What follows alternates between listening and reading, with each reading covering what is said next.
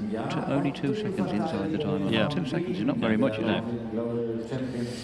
Luciana Diniz, winning combination here last year, still with their hands on the trophy of the Longines Global Champions Tour, the current champions, and they were en route to that from here in Vienna with this fabulous horse, the now 17-year-old Winningmood.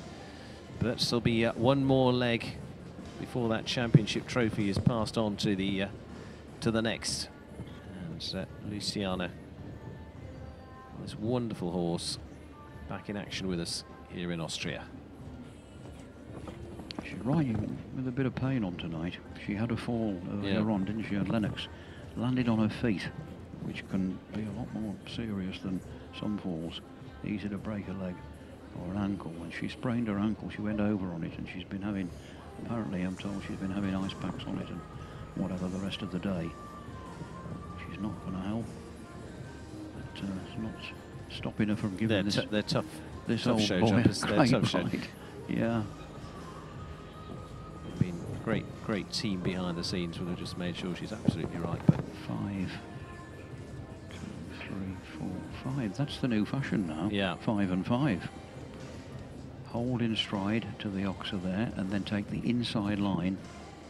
5, because interesting really, you know, if you think about this, if you add a stride from the triple bar to the oxer and add a stride again, that's 2 strides they've added.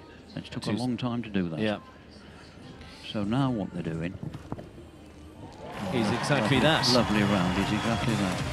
You know, he's go 5 to the oxer from the land and keep coming on the inside track and get the forward 5 to the vertical. Well, when you think one horse's stride basically equates to a second, that's about all we're arguing about. Yes, exactly, and you know, at this game, at this level, that's a massive difference. Yeah. Well, that's the 2 fellas that have got a time for. Exactly. Well, it's the second quickest of them.